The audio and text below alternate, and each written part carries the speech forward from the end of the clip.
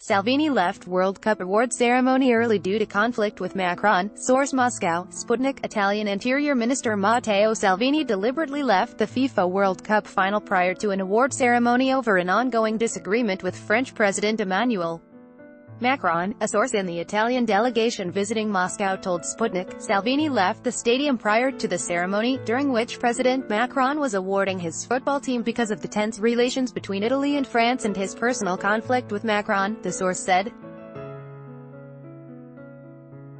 Macron arrived in Moscow to support his national team, which beat Croatia 4-2 on Sunday evening. Macron and Salvini have been locked in disagreement since June when Italy closed its ports to the Aquarius vessel, which was carrying migrants rescued in the Mediterranean while attempting to get to Europe from Africa.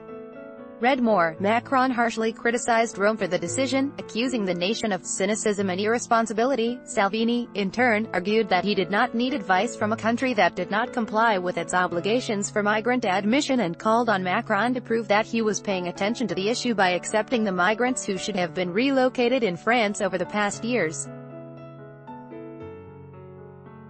Russia hosted its first FIFA World Cup from June 14 to July 15.